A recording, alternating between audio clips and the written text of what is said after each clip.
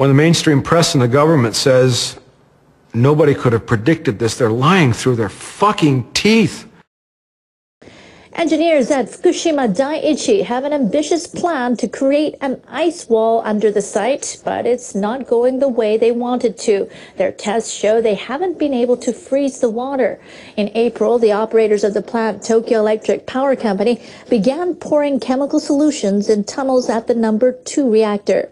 They hope to freeze the water to stop it flowing out to the ocean. But tests show the water remains above freezing temperatures. Officials believe the coolant isn't spreading evenly. They say something is blocking the flow. They're now considering adding more pipes under the nuclear plant, and they say the frozen barrier may not be completed by the end of the month as scheduled. TEPCO officials are also trying to stop groundwater from flowing into the nuclear facility and mixing with contaminated materials. Engineers have been trying to freeze the ground to create an underground barrier around all 4 damaged reactors. The Japanese government wants to build intermediate facilities in Fukushima Prefecture for storing radioactive soil and waste. Officials have briefed residents in the areas where the facilities will be, but people are still concerned. Government officials held 16 meetings with former residents and landowners in the 2 towns near the damaged Fukushima Daiichi nuclear plant. They said they plan to purchase 16 square kilometers of land for the storage buildings. They said they will move the stored waste out of Fukushima Prefecture 30 years later. But residents said they worry that a site for final disposal still hasn't been chosen. Some of them asked how much the government is willing to pay for the land. The government wants to bring in the contaminated soil and waste by next January, but it has to have a plan that residents and local governments can achieve.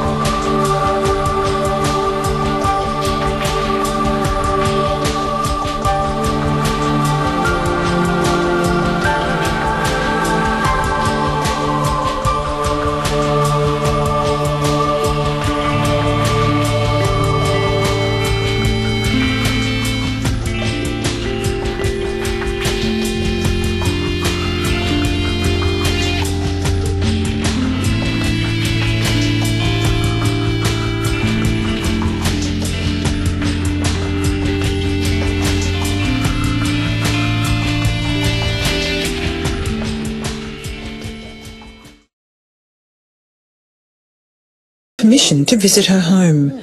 While there, she saw how the town had changed. In front of my eyes, there were many tanks holding contaminated water. I could see reactors 5 and 6 behind them. I realized just what kind of place we'd been living in. I can't go back again. Not even if I wanted to. This is Futaba town as Hideko saw it. Tank after tank for storing radioactive water had been set up near her home. In May 2013, the Japanese government designated most of Futaba a so-called return difficult zone and told residents that it would be hard for them to go home for a long time.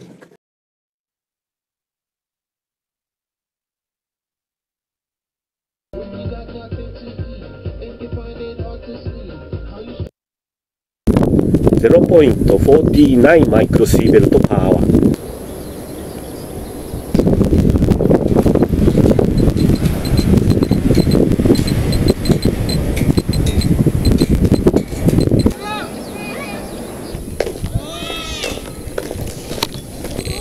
.71 マイクロシーベルトパーアワーです。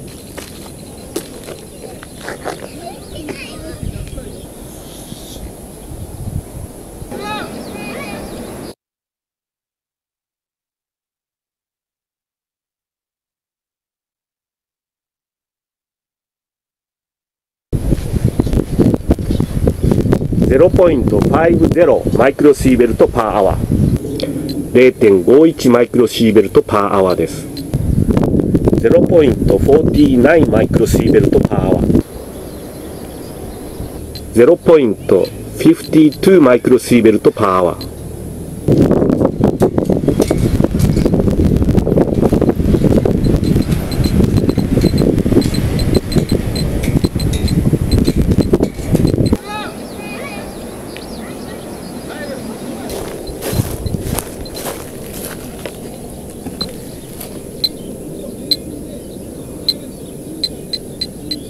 0.52 マイクロシーベルトパーアワーです。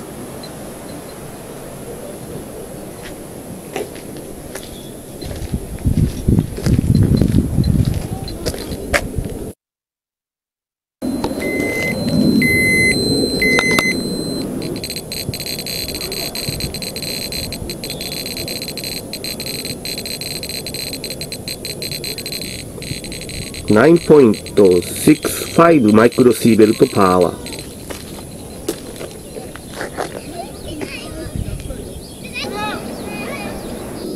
0.59 マイクロシーベルトパーアワーです。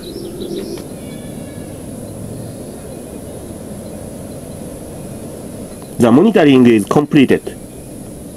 9.04 マイクロシーベルトパーアワー。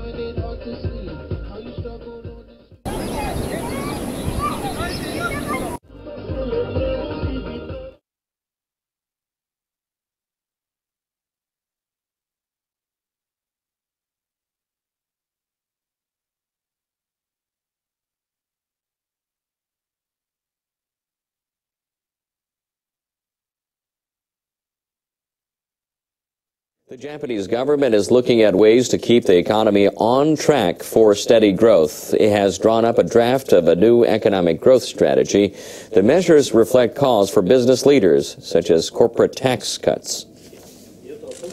The government presented the draft at a meeting of a panel on industrial competitiveness. This is the second time for Prime Minister Shinzo Abe's administration to prepare such a strategy, following one last year. Abenomics has brought about a virtuous cycle in our economy. We need to proceed with the plans in the draft to achieve a sustained growth trajectory. The new strategy includes a plan to reduce the corporate tax rate to below 30% from the current 35% within several years, beginning in the next fiscal year. The government will also review as soon as possible the investment portfolio of a public pension fund to put more money into stocks. The fund is the biggest of its kind in the world, managing more than $1.1 trillion. The draft also calls for legislation to set up a new labor system. It would include the introduction of performance-based salaries for employees with special professional skills. The government plans to discuss the draft with the ruling coalition and submit it for approval at a cabinet meeting on June 27th. Now, Japanese government officials say robots will play a key role in Prime Minister Shinzo Abe's new growth strategy. They say the technology will help make businesses more productive and profitable. The officials see robotics taking off in the next 5 years. They say the market in the manufacturing sector will double to about $12 billion, kickstarting a new industrial revolution.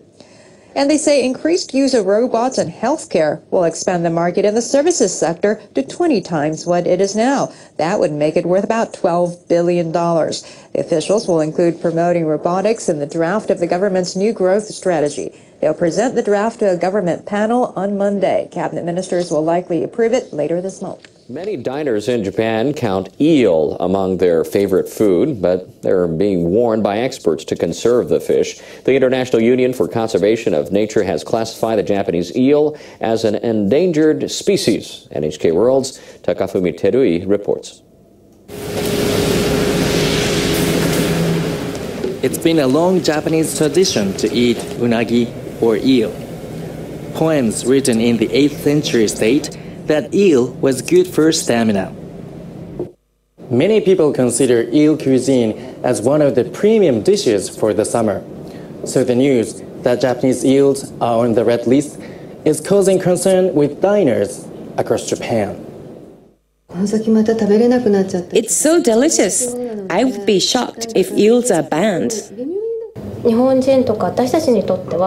For us Japanese, eels are a familiar food on our tables.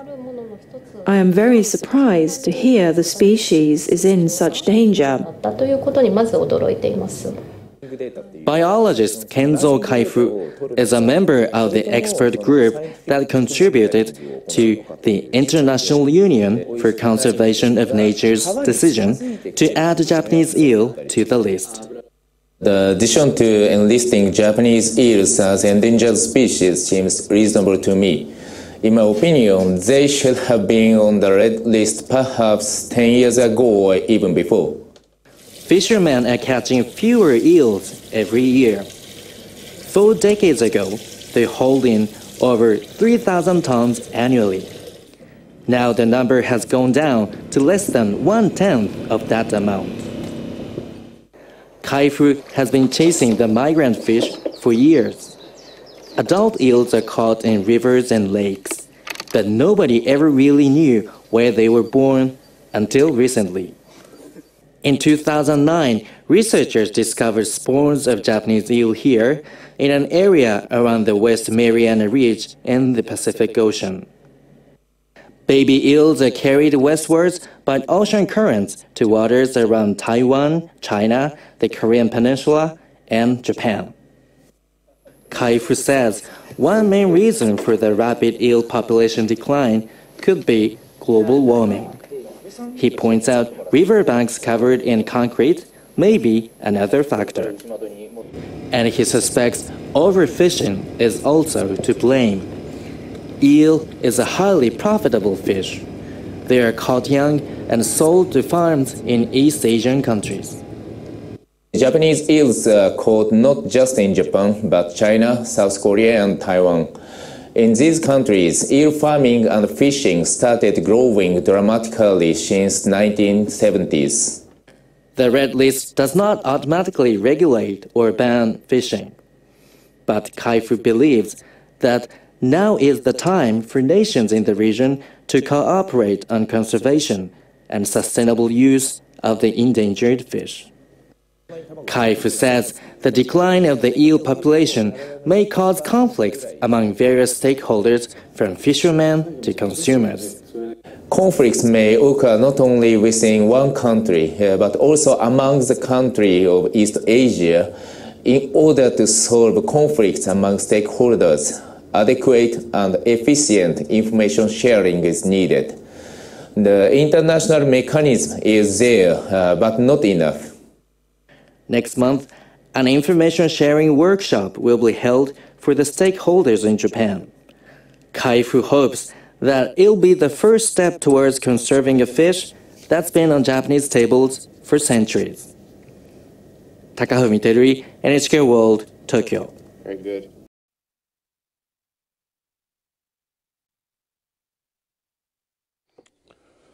At this time of year, shoals of skipjack tuna, or katsuo in Japanese, swim close to the Pacific coast of Japan. One of the most popular ways of eating it is called tataki. The outer surface fillet is lightly grilled, leaving the inner flesh raw. Many people look forward to the arrival of skipjack season, but fishermen say catches this year are smaller than usual. We have a report about why that's happening. Since the old days, people in Japan have considered the arrival of the skipjack season as a sign that early summer has arrived. But things are looking a little different this year. NHK reporter visited a restaurant in Tokyo's Ginza district, operated by Kochi Prefecture, which is known for its large catches of skipjack. The most popular item on the menu is tataki, a dish featuring slices of skipjack lightly grilled on the outside. An official from Kochi Prefecture restaurant says skipjack prices are now about 20% higher than usual. She says it might make sense to serve it in slightly thinner slices here, but then it would not look and taste as good as real katsunoto tataki should.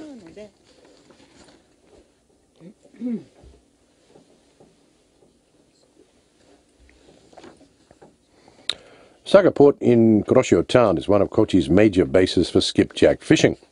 Usually the 90 or so fishing boats based here are out at sea at this time of year, but today most of them are anchored in port. From March to May, skipjack swim north following the Kuroshio Current as it runs along the coast of Japan. NHK has contacted 7 major fishing ports in Kochi and found that their combined catches in March came to about 10.6 tons. That's about 1/7 of what it was last year.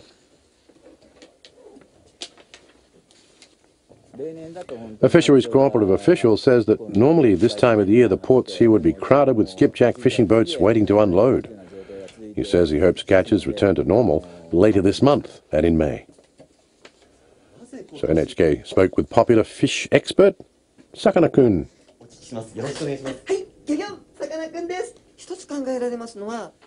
Asked why this year's catches of spring skipjack are so poor, he says it might be due to the drop in the temperature of the sea near Japan.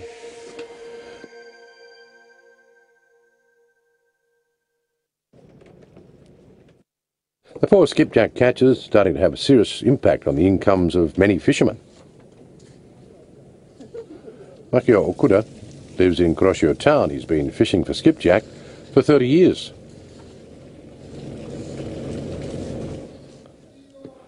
But he caught a completely different kind of fish on this day. Okuda says he had a catch of sea bream. He says normally he'd be mostly catching skipjack now, but this year they just aren't around. He says his income this month will drop to less than a quarter of what he made in April last year. He says usually he'd be making most of his income around this time of the year. Okuda says he's worried about what could happen if skipjack catches do not rebound next month. He says he'll find it hard to support his family. Officials at an experimental fisheries station in the prefecture say this is because there's been a drop in skipjack populations near the Japanese coast. They also say the temperature of the seawater is cooler than usual. This may have delayed the northward seasonal migration of the fish. Sakana-kun also points to these factors. This chart shows seawater temperatures along Japan's coast. The water off the coast of Shikoku is blue in colour, indicating the seawater is cooler than usual. Temperature at this time of the year, 1 degree colder.